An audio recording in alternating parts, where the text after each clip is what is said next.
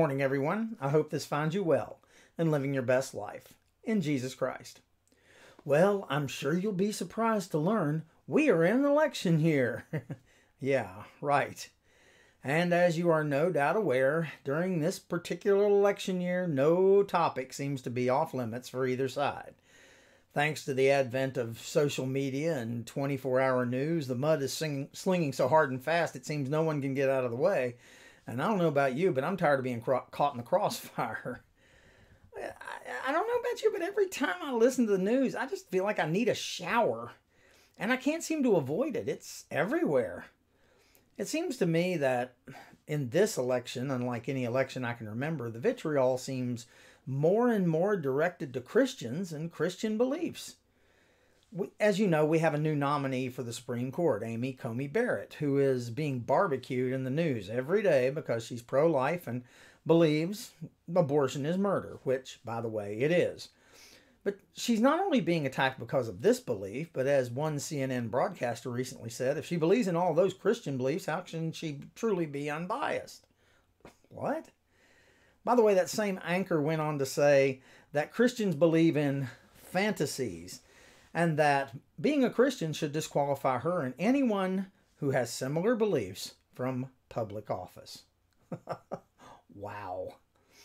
I couldn't help but be reminded of when the lady from The View, Joy Behar, criticized Vice President Mike Pence a few months ago. When she was told that he prays multiple times daily and that he talks to God, she says, well, in my book, people talking to God is a sign of mental illness.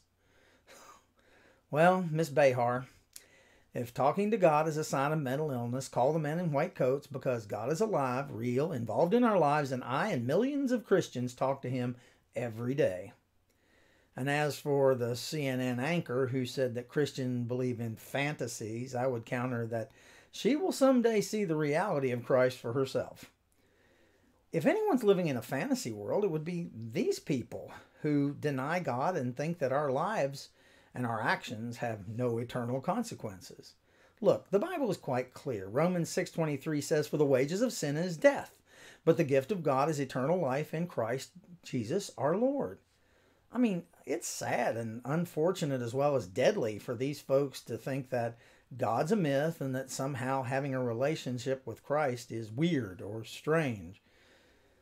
But, you know, that's not unusual. All the way back in Paul's time, it was the same way. He writes to the church in Corinth in 1 Corinthians 1:18, for the message of the cross is foolishness to those who are perishing. But to us who are being saved, it is the power of God. I love that, the power of God. See, where the world sees foolishness, believers see power. Power to save, power to heal, power to free, power to overcome. I don't know about you, but I like talking to God. And if I had a choice of having anyone to talk to, literally anyone, I'd choose God. It reminded me of a story about Robert A. Cook, who was the president of King's College in New York. He was speaking many years ago at the Moody Bible Institute.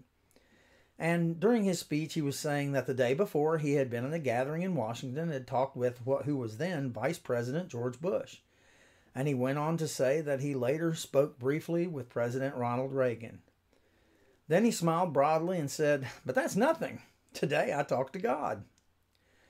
Man, it's an honor to talk to famous people and people we admire, but how much greater an honor is it that the Almighty God, creator of heaven and earth, ruler of all, perfect in holiness and righteousness, the one and only completely, totally just, loving, merciful, omnipotent, and omnipresent God hears our prayers, calls us his children, and cares for our every need. Am I the only one that wants to shout hallelujah? I mean, let's face it, we often fail to give God the glory he deserves. So, let's just make sure that when we pray our next prayer, let's keep in mind precisely who it is we're talking to. Look, I'm not political, but I would much rather have devout Christian brothers and sisters in places of power, people who talk to God and seek his will and listen to his voice, than those who live in this satanic fantasy world where Christ and God are just words and evil is defined as whatever they think is bad for them. So today I call on you to continue to pray for our president, our senators, our representatives, and our Supreme Court justices, that they are willing to bow the knee and acknowledge Jesus Christ as Lord, no matter what party they claim to be from.